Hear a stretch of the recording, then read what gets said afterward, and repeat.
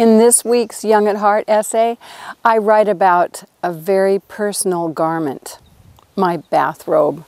Now, this bathrobe is 20 years old, and I cook breakfast in the morning in it, and I kind of use it as an apron.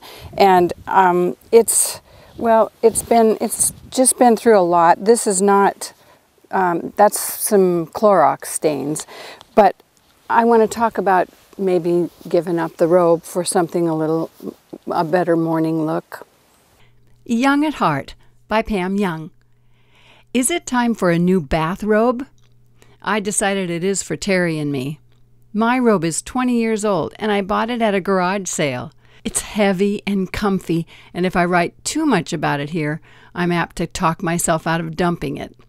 Maybe I should keep it as a winter robe. On some of those cold winter nights, I've found such refuge in it. I also feel spiritual in it sometimes because it has a hood, and when I put it over my head, I feel like St. Francis. Okay, it's going in storage until November when my winter sweaters and coats come out of waiting. Terry's robe is another story. It's downright scary. It is blue plaid velour, and after the first washing, it lost most of its lour.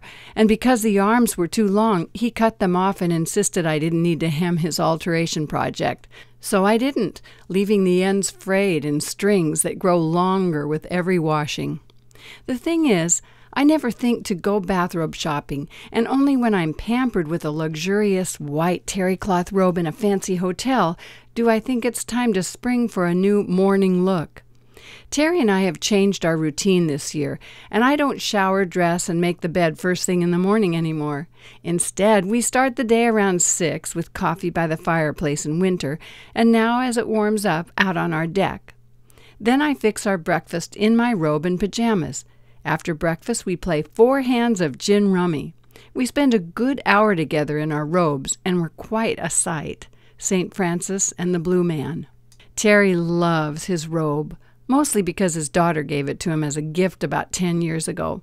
I don't know about your husband, but Terry would never think to throw his robe in the laundry on his own. I swear he'd wear it for years without washing it.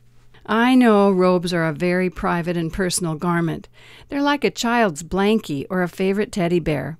Have you seen the condition of some of those children's possessions? Terry's robe looks just like a child's well-worn blanket that's been loved and drug around for a decade, and he's not about to wash out the personal essence of himself that has saturated every fiber of its being. I want us to have matching white terry cloth robes, but Terry said we'll look like patients at some clinic. I don't agree. I think we'll not only look clean, we'll be clean. Since all our linens are white and I change them weekly, that would be the perfect time to wash our robes on a regular basis. I'm going to snap a picture of us in our robes, and maybe when Terry gets an objective look at us, he'll agree to the new morning look I'm after. Or maybe not.